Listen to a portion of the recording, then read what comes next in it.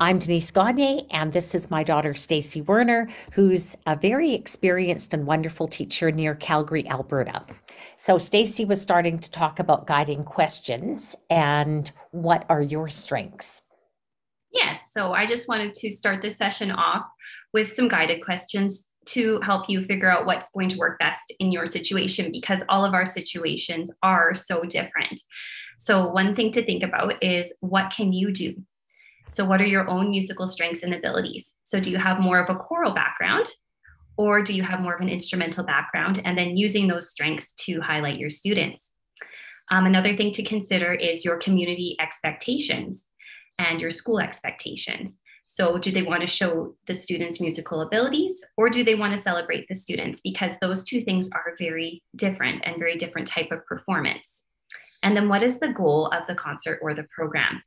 And so, again, maybe talk. One thing I just mentioned earlier was that you should go back and find out what's happened previously at your school if you're new and ask the teachers questions, ask the staff questions, ask parents and find out what worked, what didn't. And then sometimes it's even helpful if you have some YouTube videos of previous performances that you can look through from your school and see what you liked and what worked well.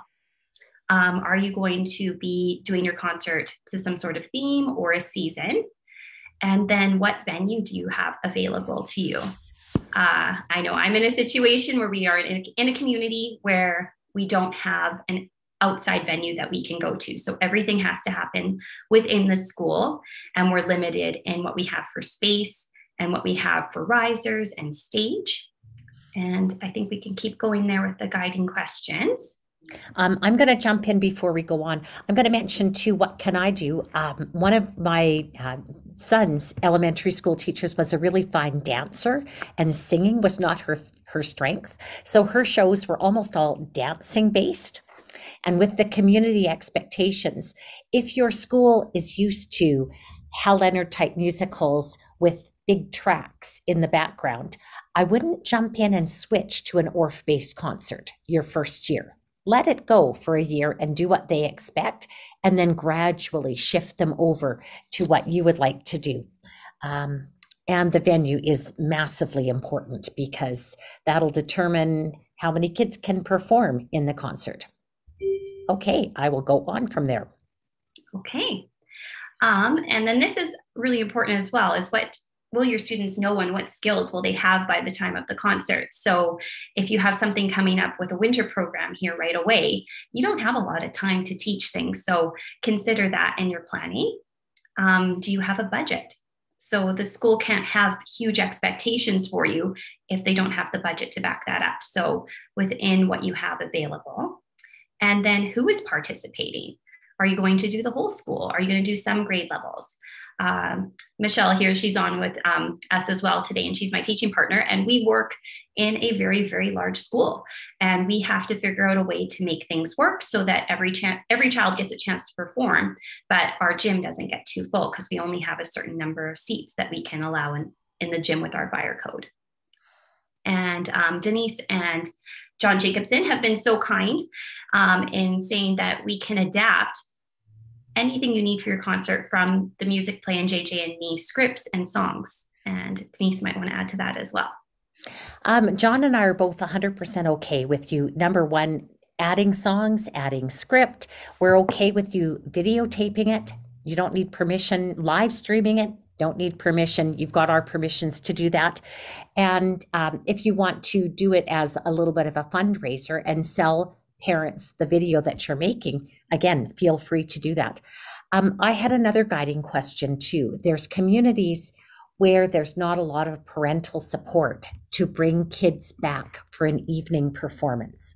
So if that's the case in your situation, I would suggest just hold your performances in the afternoon. All kids can participate. If not all parents can come to those performances, you can record it. You can do a video of it, and the parents can watch the video later. In terms of budget, costumes are expensive. Music costs money. Sound equipment, lights cost money, and it should definitely not be coming out of teachers' pockets. So either you have to figure out a way of asking for donations from your parents to the concert so you can fund the program, or you have to really scale back what you can do. And do we talk about venues coming up, Stace? Yes, yes. Yes. Okay, Right venues here. next. Okay. All right, so some things to consider with your venue is the concert in school or in another location. And if it's in another location, you also have to consider if you're going to do rehearsals in advance, you're going to have to book busing for things like that if it's during school time. And then also, you're going to need time to prepare that venue ahead of time as well. Consider your fire code and how many people can be in that venue at one time. And then that helps me when I'm planning out how many grade levels I can have teach at a time or have on the stage at a time. And then also how many people can come to watch that child. And we often have to set a limit of how many people can come to watch. Are you going to need to rent or borrow chairs? If you have a stage, is it going to be big enough? Do you need to rent another stage to make it work?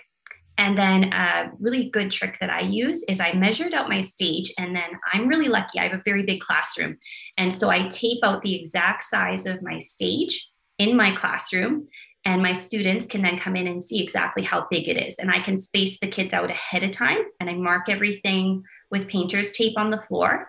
And then when we go onto the stage, I take that painter's tape and put the exact same markings onto the stage so that when they go onto the stage for the performance, they know exactly where to go already. And that's not something I have to spend time on in our rehearsals when we're in the gym. And also, I'm also aware that I can only fit in my situation, I can only fit one class on the stage at a time. So we do a stage in the middle, and then we do a set of risers on one side and a set of risers on the other. And I can have 3 classes then in the gym at a time. So that's kind of how we've made it work with our staging situation, but yours could be very different. You could have a whole school stage and everything right in your building. Yeah, some schools are lucky enough to have theaters. I saw a really interesting post on Facebook a couple of weeks ago, and it was from a teacher who said, we have 180 kids in each grade, and my principal and I are talking about the logistics of getting them on and off stage, and the principal wants every child in the school to perform in this concert. And I'm going, okay, 5 grades, 180 kids, that's 1,000 kids. That is absolutely not realistic. If you lined up 180 children and timed how long it took to get them on the stage, it's going to take 15 minutes. And there's a class that has to come off at the same time. So that's a school that needs to consider doing 1 grade level per concert, not trying to do all the grade levels at the same time. If you're lucky enough to go to other venues, again, check fire code. And you sort of have to take your numbers that you can seat and figure out how many kids based on that. So if I have 400 seats that I'm allowed to have by fire code, that probably means I can have 200 kids, because most kids are going to have at least 2 people that are going to want to come and see them perform, maybe 4 if they have grandma and grandpa. What I used to do in my situation, I had a lovely, great, huge 750 seat theater. And we would do a dress rehearsal in the afternoon. Our parent council gave us the funding to bus the kids from the school to the venue in the afternoon. And that's when we invited a lot of the grandparents to come see the kids. And the kids would watch their own show at the same time. And then the evening concert was ticketed so that we didn't have too many people in. And overfill the location. Parents want 2 things at a concert. They want to be able to see their kids, and they want to be able to hear their kids. So that's the 2 things. You really have to make sure that the line of sight everywhere towards your stage is good, and that you've got a good enough sound system that you're not losing the children in the concert. Okay, go on. Equipment. All right. So these are things you need to consider within your venue. I kind of talked already about stage and risers. And then your venue have a sound system that's going to work adequately for what you want to do? And do you have a quality system available? So what I have rented in the past for our school, because we don't have the quality sound system available and we have to go to a music store in the city and rent. So we rent 2 stand-up microphones, 6 choir microphones, or those are also called condenser microphones, a soundboard, 2 speakers, 2 monitors, and then different equipment is needed if instruments are being used. So if we've done ORF performances in the past, I will usually get a floor microphone and put that right on the floor so that we can hear the basses. And I put that right by the basses. My gym does not have good lighting as well. So we have to rent lights. And I rent a lighting board, 4 sets of lights, and stands for the lights as well. And then, can I ask, Stacy, can I jump in? What does it cost for that? And how long do you get that rental for? It's going to be different wherever you go, but for us, it works out to $600 per show, approximately, depending on what we need for our equipment. And we're lucky enough that the store in Calgary that we go to do our rentals, they put holds on for free for our equipment. So I just phone a couple months prior and they reserve all the equipment for us. So we know that we're going to get it for that time. And they also give us school pricing as well. So it's a little bit cheaper. Yes. And then backdrop for your venue. And I am lucky enough right now to have a digital backdrop, which I absolutely love. We can project that onto the screen, but this is maybe somewhere where you can delegate some of the work and have parents, teachers, and students assist with making something to display. This is something that many American schools have an art specialist in the building. Canadian schools typically don't. Most classroom teachers have to teach their own art.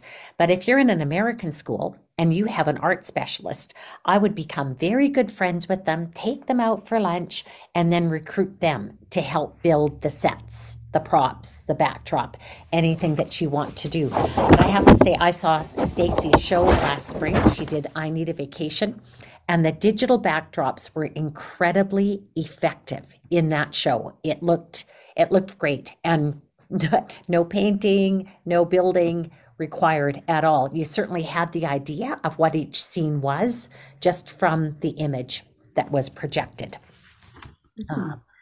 I never had lights. Unless I was at the theater, and then the theater kind of did the lights for me. Yeah, and we used the theater sound system, and we borrowed a few additional microphones. If there's no budget, you have to maybe go to your parent group, your parent community, and maybe there's a parent that has some sound equipment for a band. As long as they can bring them in far enough ahead so you can test it out, I would borrow. Or if you're in a rural school where there isn't any music stores within easy driving distance, that's another situation where I would borrow, I think, equipment from parents. All right. And then getting into communication and scheduling. So just the planning of the concert is just one part of, or just planning the music and getting the kids ready is one part. All this communication and scheduling is a huge amount of additional work that generally the music teacher has to take on. And so we're going to talk a little bit later about delegating some of these responsibilities, but the communication and scheduling, I do feel, has to come from you. So go to your admin early in the fall, discuss how you want the concerts to be handled, and admin should make their expectations clear with you. They should also make them clear with the staff that this is not just the music teacher's big show, but everybody needs to be involved and in assisting in some way. And I know in Canada, I don't know if it's like this in the US, I don't know, but in Canada, this time gets considered their teacher's assignable time. So my principals will make this part of their job description that they have to help out in the evening show. Okay, so it's not a negotiable thing for them. It's part of their job assignment. And then for scheduling, you need to know your school culture and how to communicate the dates to everyone involved as soon as you've made them, gotten them approved from your admin. So our school we have a calendar in the staff room that we added on. We have a digital calendar that we added to. And then also we have a weekly newsletter that goes out to the teachers and a weekly newsletter that goes out to the parents. So make sure to put that in as soon as possible so that everybody in the community is aware of this concert.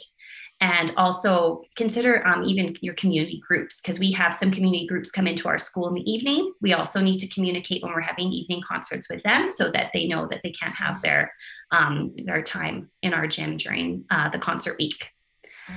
And then I always prepare a concert week schedule ahead of time.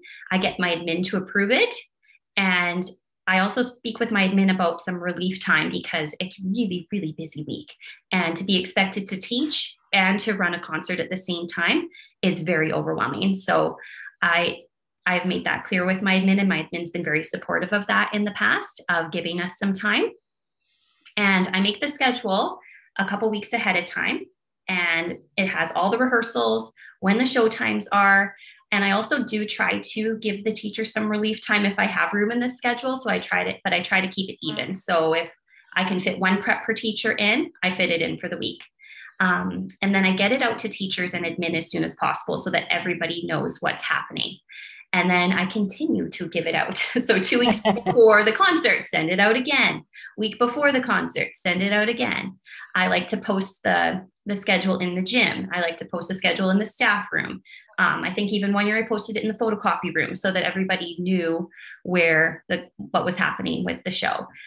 Because especially dealing with the littles and with the little ones in the school, the teachers need to sometimes prep those kids for being in the gym, and they need to know when things are happening. If we have a rehearsal that we need to happen on the fly, that can sometimes be very stressful for some of our younger students. So I like everybody to be very prepared of what's happening for that week.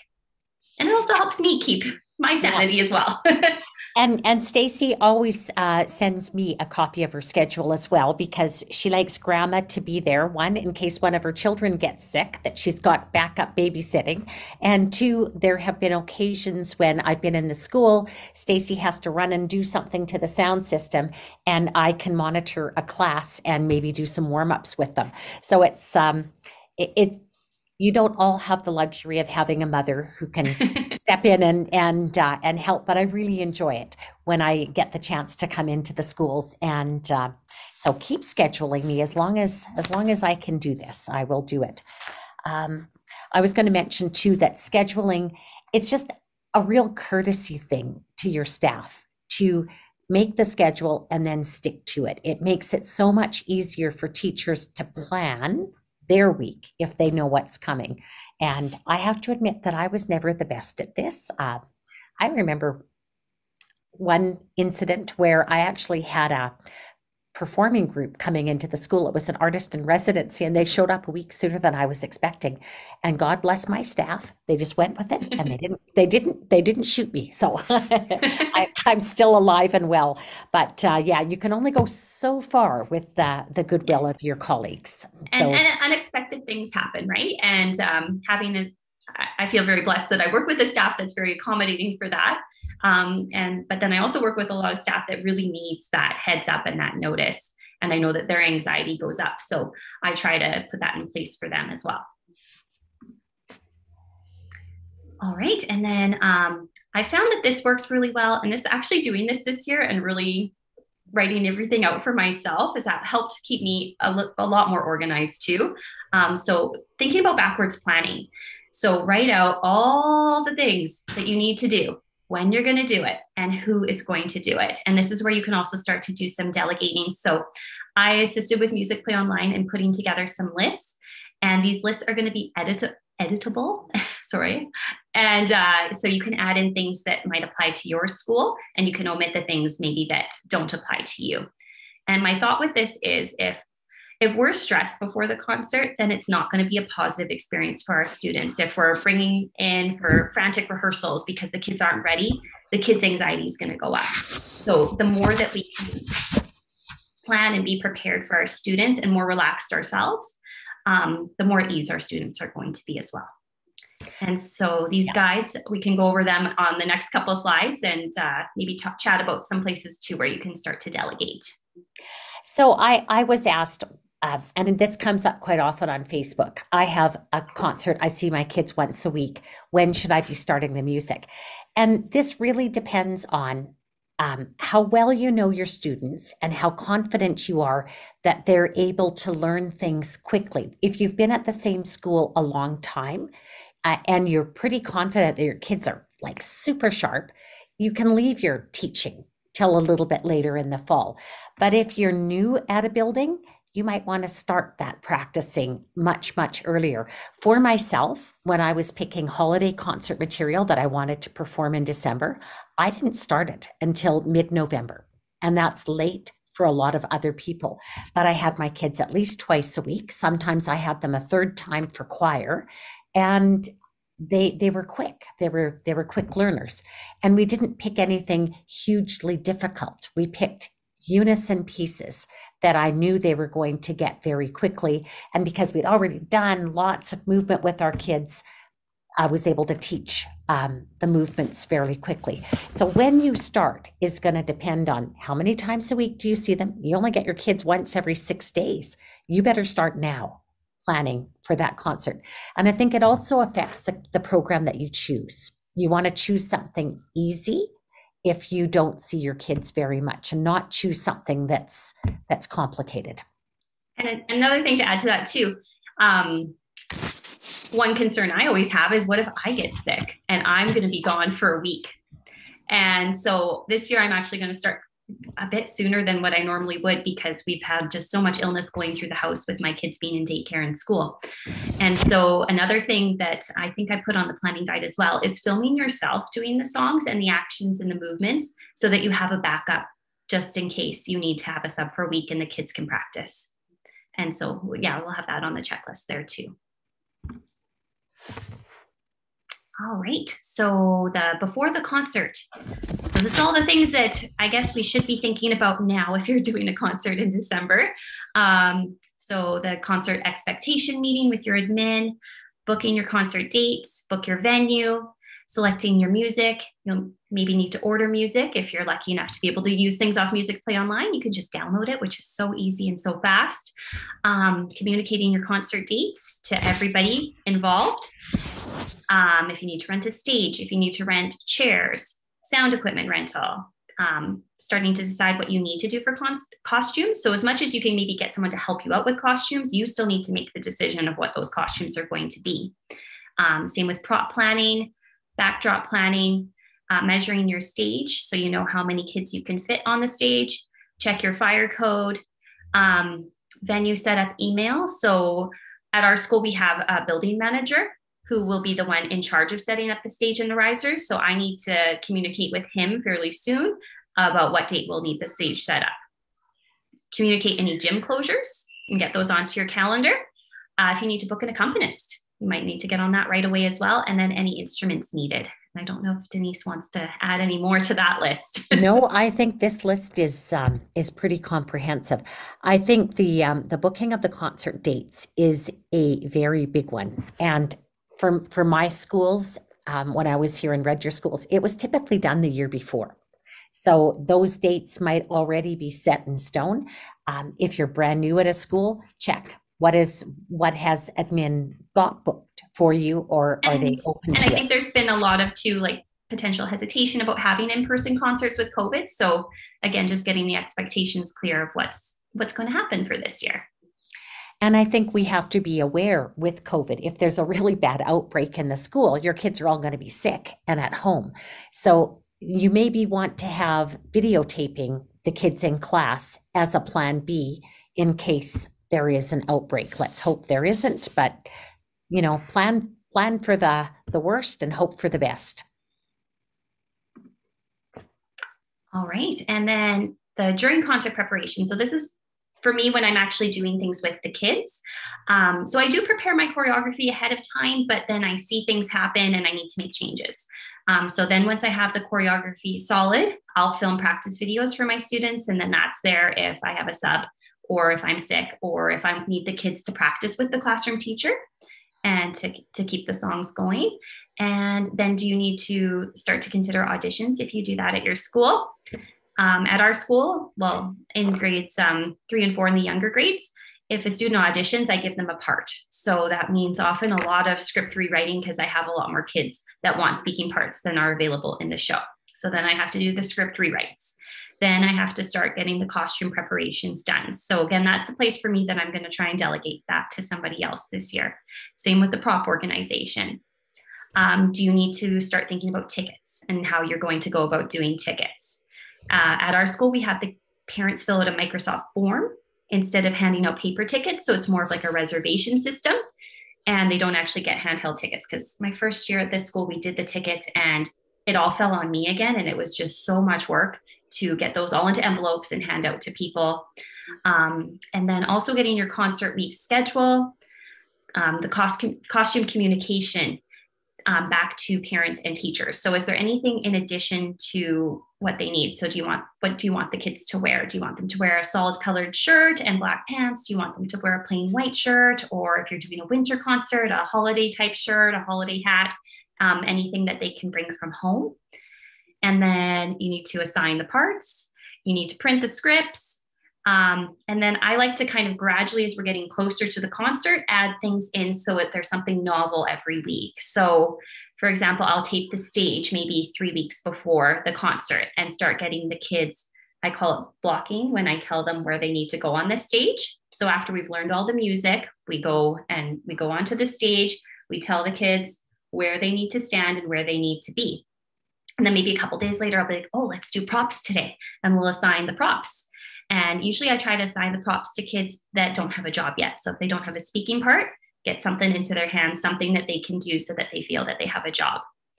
And then microphone practice. I bring that in about a week and a half before the show so that they know how to hold the microphone properly and they know how to speak into a microphone, because if they go like this and they move away from the microphone, then we can't hear the whole speaking part, and work on speaking clearly into the microphone.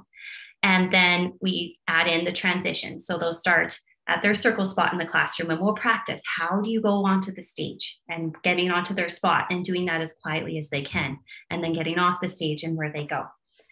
And then also during this time, you can start to prepare your program if you do a paper program. And also, there was another thing that I should have added into there. And I have a crew of older students at our school that assist me with the concert. And they help me with the sound and the lighting and all the jobs inside the gym. And so I would also do a meeting with that group and have them come and watch a couple rehearsals so that they get to know the show a little bit before we start our concert week. I've seen Stacy's shows. I don't think I've missed any, maybe one. And what Stacy does with her script is she puts it into a binder and it's on a music stand right with the microphone. So there's one microphone and stand on one side of the stage, a microphone and a music stand on the other side of the stage, and the binders with the scripts are there. Most of the kids have their parts memorized, but if they don't, they have that reassurance that the script's there and they can read it. And it's pretty adorable. The kids do a really good job of the speaking parts. The ones I always laugh are the ones that they finish and they move away from the microphone before they finish speaking, and then you can't actually hear them. And I don't know how many times I've told kids, slow down. We can hear your words a lot better if you slow down. I'm going to mention, for me, I didn't prepare the choreography in advance. I found I really got ideas from the kids. So lots of times I'd try the choreography with the kids, but it wasn't set in stone until I had had a few classes with them and tried it. Auditions, I did the same thing. I had everybody who tries out gets a part. And with my school choirs, I never ever turned anybody away. If I had 110 kids in choir that were willing to come out for practices, that's how many we would have. And I should add for the speaking parts, because it could probably sound overwhelming giving every single kid a part, but I try to make the show so that each class has a specific scene so that we're practicing all those speaking parts during their class time. I actually don't spend a lot of time over my recesses or lunch breaks doing speaking parts and additional work to do a concert. I try to keep it as much as possible during my class time. And so that's kind of how I've done it. So for example, if a show has a character that is throughout the show, like I have a Santa, I'll have more than one Santa. I'll have one kid be a Santa in this class, and then in another class, the next kid will be a Santa, and kind of spread the part through different classes.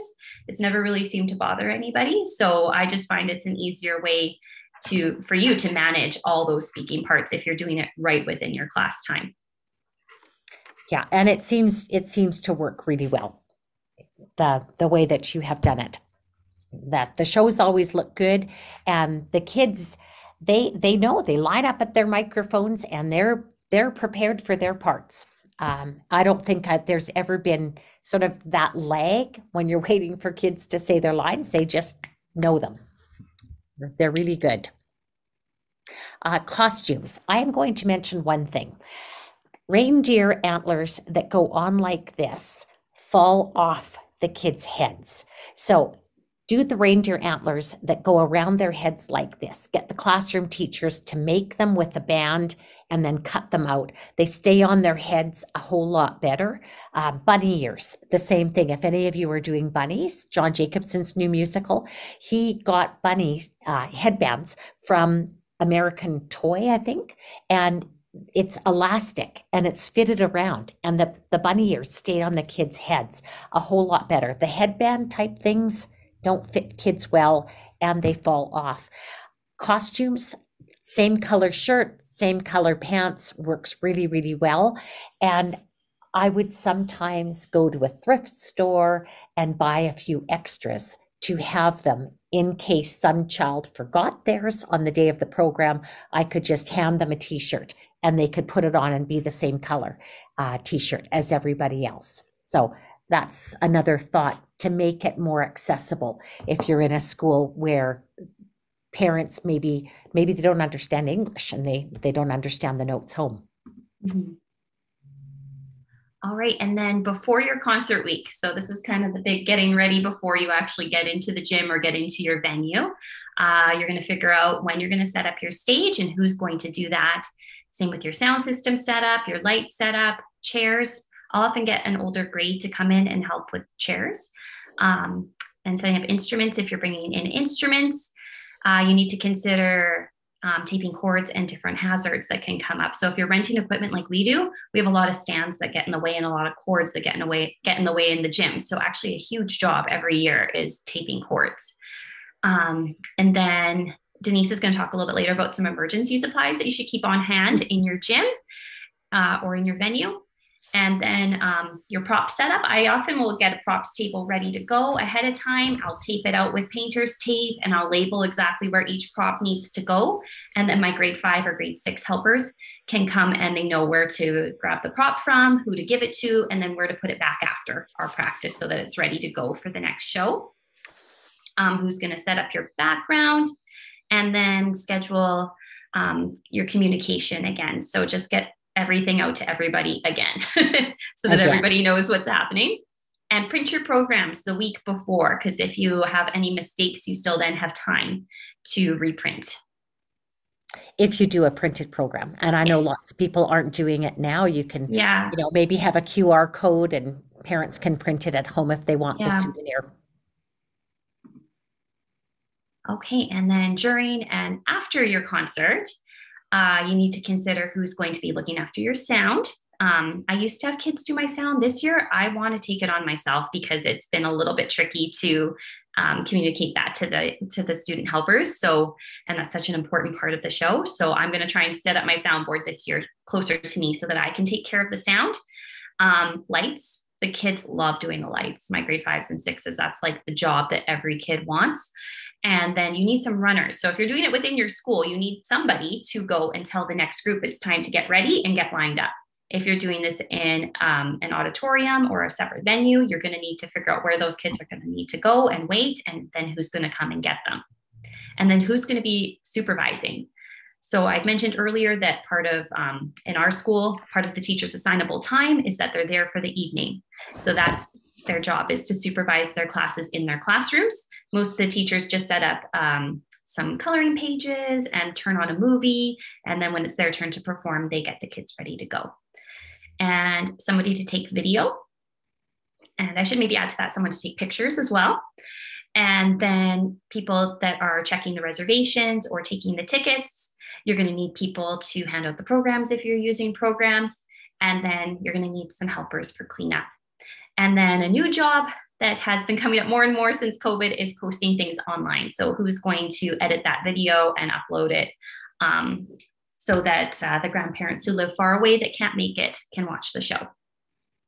And it's such an inclusive thing to do Yes. when you do that. It's much appreciated. Okay, this is mine. Emergency supplies. I've had this list for a long time. Paper towels, and that's because there's generally a puker in the Christmas concert, and it's not at all unusual to have some vomit. And it can happen in the audience too. I've had it happen in the audience. Yeah, and the leaky bladders. No matter how much you try, it happens. So have some paper towels handy. I like to have a big garbage can right by the side of the stage. And then if there is some vomit or whatever, I've got some rubber gloves, I've got some Lysol wipes so I can wipe things down. One year I had bought these beautiful flashlight candles from Canadian Tire. They looked gorgeous. And the kids in the class that was using, I think it was 4th grade, Shine a Light for Peace, one dropped it. And glass smashed and shattered all over the place. And then a second one, and then a third one. It was like a cascading thing that these lights broke one after the other. So then we had to get the broom and the dustpan out, clean up the glass so it was safe for everybody coming on the stage after.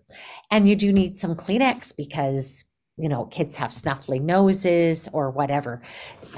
Sometimes a little one gets scared and they cry. And so you have to be aware of that. We should maybe talk, Stacy, about what you do with your special kids, because some of your special kids are good little performers now. Mm-hmm.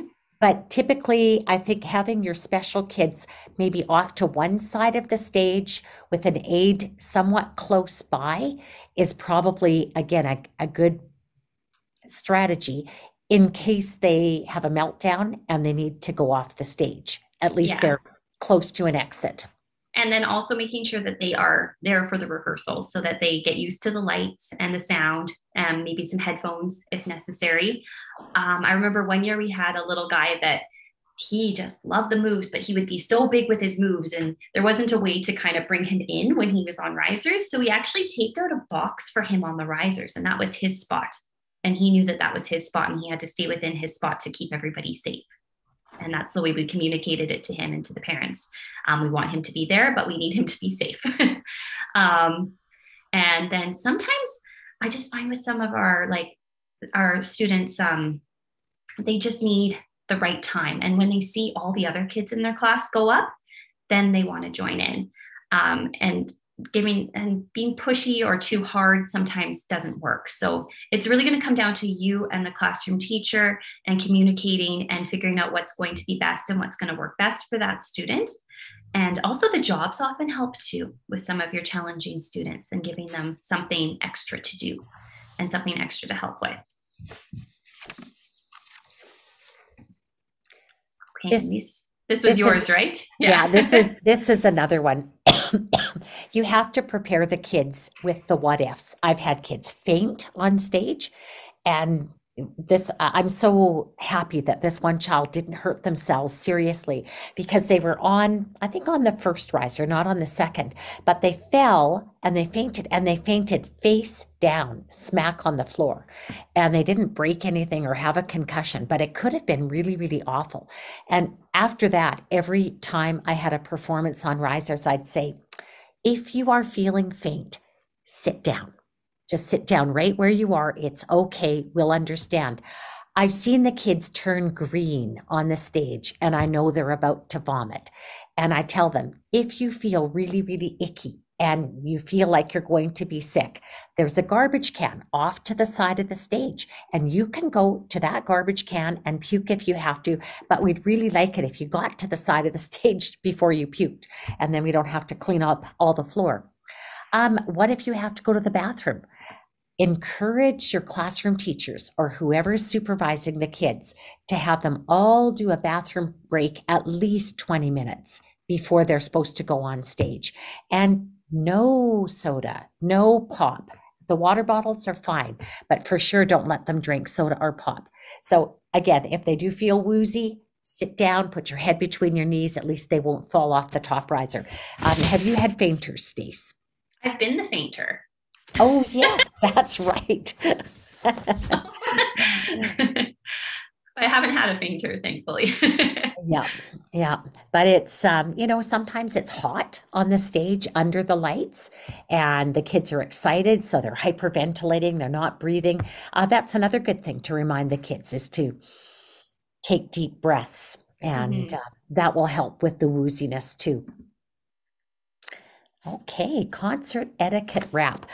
Denise Odegaard is a teacher from North Dakota, and we got stuck at the Des Moines airport for about 4 hours one fall, and we decided to write this, and it's been in use ever since. In fact, I think we've added a little bit to it. And Stacy has a child read it at the beginning of every concert. I had children read it at the beginning of every concert because parents don't know what proper concert etiquette is. I will not forget when Hunter was in elementary school and I went to his holiday concert, and there was a parent in the middle of the audience. And when this one class came on stage, she goes, "I love you, Austin." And she shouted out at the top of her lungs. If I was the principal of that school, I would have said something. Even if I ticked her off, I would have said something because that's wildly inappropriate. And so, with doing the concert etiquette wrap, hopefully it's proactive. And I think the new parts that we added were if your baby's crying and it's really, really loud, please take them out until they're calm. This time it is allowed. And this was for that one annoying parent. Save the hoots and hollers for when you're at the game. When you're at a concert, it isn't quite the same. And the paparazzi parents, this didn't used to be a big issue, but everybody has a cell phone now and they all want that little video to throw on TikTok or YouTube. And it can be incredibly invasive. Those parents sometimes come up and they're right in front of you conducting.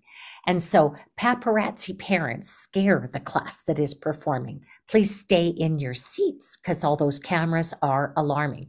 Another thing we had a lot of in the days that I was doing concerts was we would often do them in class order. So grade ones would perform, then twos, threes, fours, fives. So after the grade ones were done, we'd have all the parents of the kids that had only grade ones leaving. And by the time the grade fives performed, the audience was sparse. So we got smarter and we asked them to stay till the very end. And we would ask them to we often would plan a finale number that would involve all the children at the end so that the kids weren't done after their little individual number. I think the paparazzi parents, I think if you tell them there's going to be a video on YouTube, you can download it or you can purchase the DVD or whatever you want to do. I think if parents know that there's going to be pictures done, there might be a few less of them filling up the hallways and taking the pictures. And then also with parents leaving, consider your length of your concert as well. Don't make it too long. Like I'm a parent of young kids. I want to get them home to bed too. And I don't want to be there till 8:30 in the evening. I want to be home at 7:30. So if you're working with younger kids, just think about your timing and how long your concert is. And think about the start time of the concert as well. It seems weird to start concerts at 6 p.m. But if parents have a long ways to drive and your concert's 1 hour long, they're going to get out of there at 7 and they might not get their kids home till 7:30. They're going to be a little bit wound up and you're going to have a lot of tired kids the next day. So think about your start time. And I really strongly encourage you to never go over an hour. An hour was sort of my max time. Parents are happy if they walk away wanting more, a lot happier than if it goes on for 2.5 hours and they're just wiggly. Yeah. Okay, I think that's it. I'm going to stop the share. Do we have any questions or comments or suggestions from our teachers? We would love to hear from you. I noticed that I think it's Maria del Carmen might be on with us from Ecuador. If you are, please unmute and say hello to me or put something in the chat because Maria has shared her concert videos with me on a number of occasions, and they're beautiful, beautiful little videos of her Oh, kids. Beautiful performing facility that you have at Colegio Menor. It's pretty amazing. thank you so much. Hello, everyone. I am Adele Carmen from Ecuador. I'm so happy to, and thank you so much for all your suggestions and for all the resources and music play online. Right now, I am preparing a concert for December, and I am just looking for all the materials and everything. They are really useful. And thank you so much. I really appreciate your help. I remember the first time you came here, I had no idea how to do anything, and you were my fresh start and my angel. So thank you so much. And I had a lovely visit with Maria del Carmen at her home in Quito, Ecuador. It was super special, super special. And if you want to see her students, look at the song from kindergarten, A Smile Goes a Long, Long Way. And they did such a good job, and we're so thrilled that we had your video to use. Any of your concerts that you're allowed to share video of, we love to have your videos. It really helps us to um, diversify, let's say, the website. We get to show, and your kids are thrilled when they get to see themselves on the video. They really enjoy that. Okay, have I missed any questions, Carrie Lynn? Yeah, so I have a couple questions here. How do you train somebody to use the sound equipment and the lights and everything? Okay, so my first year at my school, where I didn't have this equipment available, I actually hired Morgan McKee, who's Denise's sound engineer, to come in and teach me. And I asked parent council for money to pay him. And since then, my husband, he's very, very techie, and he takes care of our sound system. He gets it all set up, but we learned the basics from Morgan. And I know that that's not going to be available for everyone. So fortunately, nowadays, there is a lot available on YouTube and different ways to set up the equipment. Or if you go to your rental company that you go to, I've gotten help from them as well. So I hope that helps. But yeah, no, that's not part of what I learned in university, how to set up sound equipment. And so No. I had to learn that from Morgan. Yeah. Yeah, that's a tricky Awesome. one. Okay, I have another question. So we have somebody who organizes all of the primary classes, but doesn't really touch the intermediate. But sometimes the intermediate, what they present is a little bit, the word is terrible. Materials. Do you have any like suggestions or anything about how to approach other teachers or recommend resources? In Canada, we have a code of ethics. And so if you have a problem with another teacher, the code of ethics states that you go first to that teacher and discuss with them. You never go to the principal or the admin to complain about them until you have had a chance to talk to this teacher individually. And I'm probably not the best one to do this because I'm not very good at helping to educate people who need more education. But that's really what it is if somebody's choosing material that's over the kids' heads or, in ranges that are not good for the kids, and you can see it happening, you can go visit them and perhaps give them alternate suggestions. Look at this great musical called Starbucks by John Jacobson. This would be a great musical for your kids to do instead of choosing 5 pop songs that are an octave below middle C. I would maybe just give them some alternatives. And especially if you have Musicplay online, you've got alternatives there and available to you.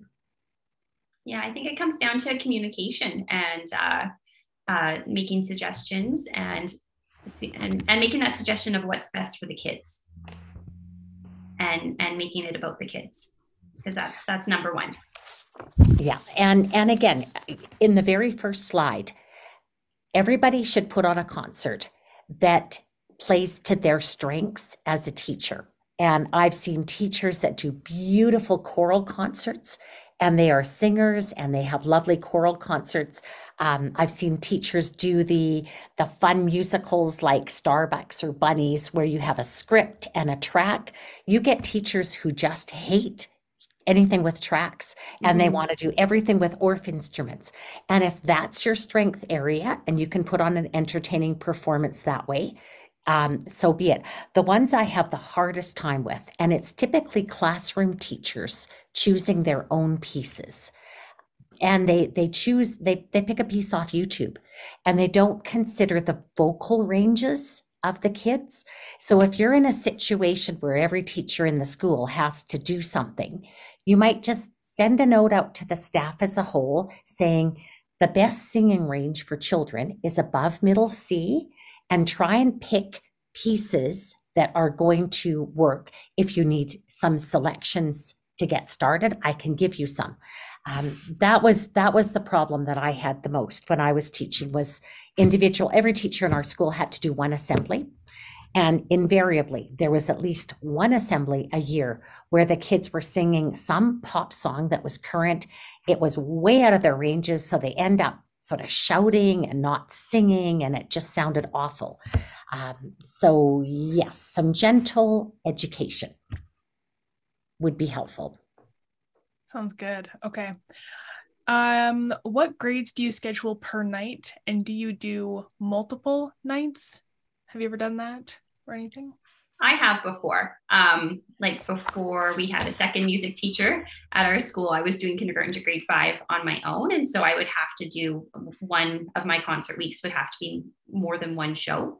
So I would have the ones and two, usually K1s and 2s do one evening, and then the 3s and 4s do another evening, or 4s and 5s. I can't remember exactly what it was, but yes, I did have different grade levels on different evenings.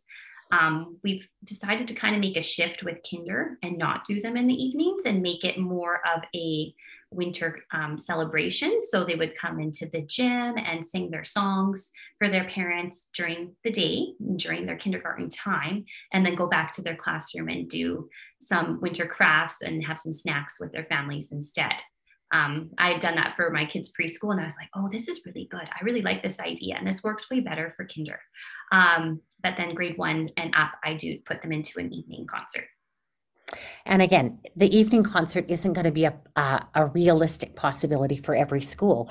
If your parents, I've got several schools near where our office is, where parents take buses to get to work, and transportation even to bring the kids back in the evening is difficult for them. So if you can do that performance in the afternoon, even if the parents are working and can't come, they can see a video of it. I think that's better than doing an evening show where only a third of your grade 5s are going to show up.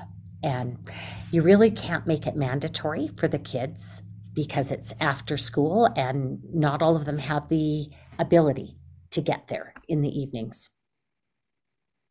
So just about your day programs, did you get any pushback from people who are working?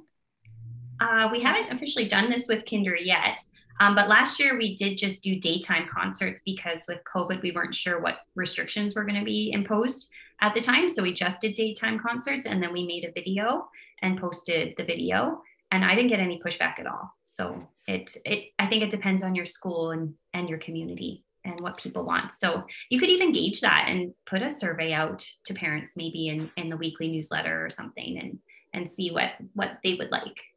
But you can't do an evening concert if all your students aren't going to be there. Yeah. And that's, I think having kids sign a contract when they have a speaking part, that as long as they're healthy, with COVID, kids can drop like flies in December, and flus, just normal flu bugs.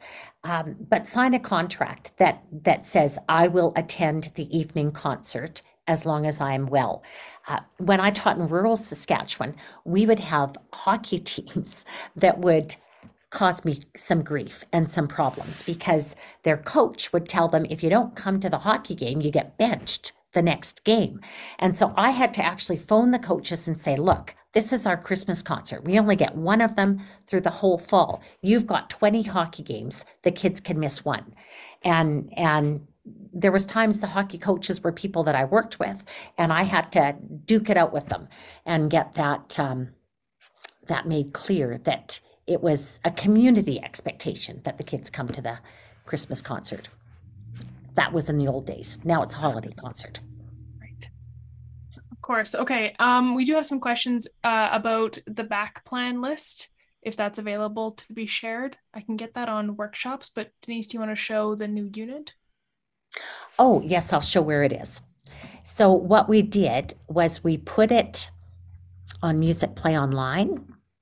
So if you go into units, and I need to drag my screen across. Oops, I didn't want to do that. Zoom always gets in the way. So if you go to Musicplay Online and you go to units and then go to programs. So all our concert programs that are available currently are on here, and right here is concert planning. And this is where you can download the guides. This is our formal concert permissions policy from Themes and Musicplay, so that you can safely use the materials without asking us extra permission. And then here's the resources: concert planning as a PDF, concert planning slides, and this should be, it's the Word doc, because it doesn't open for me, it just downloads. So that's all the guides available to you to use. We maybe should put a PDF of it up as well, Carrie Lynn. Sure, no worries. Yeah, we can put a PDF up, because this is the concert planning, the checklists that you can go through. But I think those checklists are great. I think Stacy, you did a great job of those, and thank you so much for coming on with me and sharing this. Yeah, no, it's been fun. Yeah, I was just looking at one other question about kids who can't be photographed or videotaped.